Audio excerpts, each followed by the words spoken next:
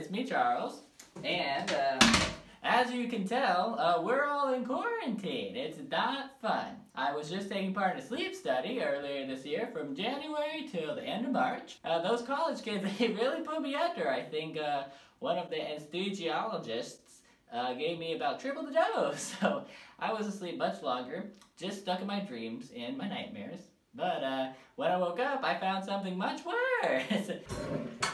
I'm sure we're all wondering, how are we supposed to handle this toilet paper crisis?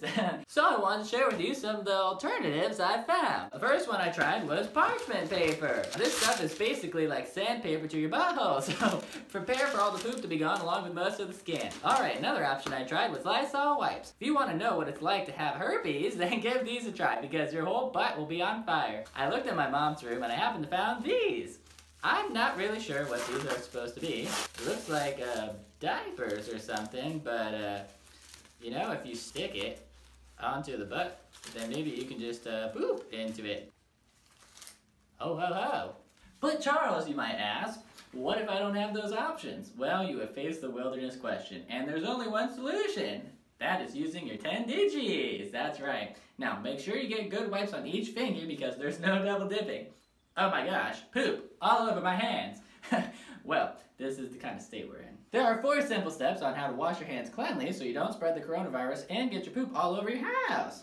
Step 1 is to turn on the sink with your mouth. That way your poop particles aren't getting all over your handles. Alright, so we're gonna get in here and... Now again, I don't want to feel this water, it could be too hot. So I'm just gonna use my tongue to dab it and feel when the temperature's right. Okay, that's way too hot. I'm gonna need some cold water now.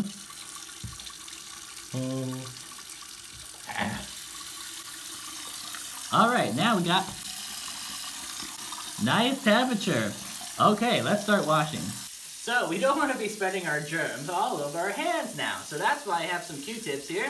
And you'll lightly take some of the water and just run right over it. Now see, we're not getting our germs anywhere else on our hands. Okay.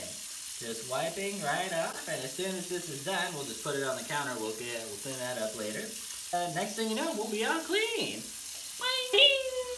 Oh, all nice and done. Beautiful. Okay. Now, for the most part, your hands should be pretty clean. Those Q-tips do magic. But you might have some germs stuck underneath your nails there. So that's why we're going to use our teeth to get underneath. You want to get out all of them. Do not spread the germs. Okay, now that our hands are nice and washed, you need to find a small child or animal to wipe your hands off. Alright, good dog. Yep, alright.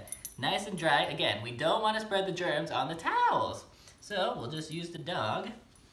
And voila, you have cleaned your hands.